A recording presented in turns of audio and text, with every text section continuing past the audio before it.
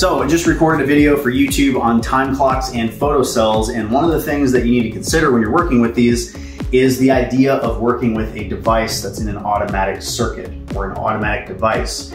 Automatic devices are things that change states on their own. They have some kind of input that's not you controlling the device. So a light switch is a manual device. I have to push something to change the state.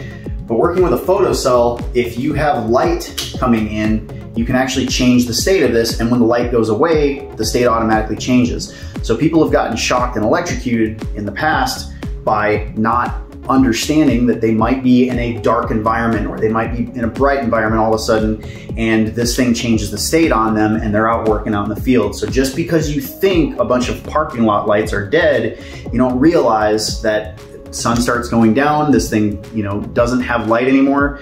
You can get shocked because it turns on all of a sudden.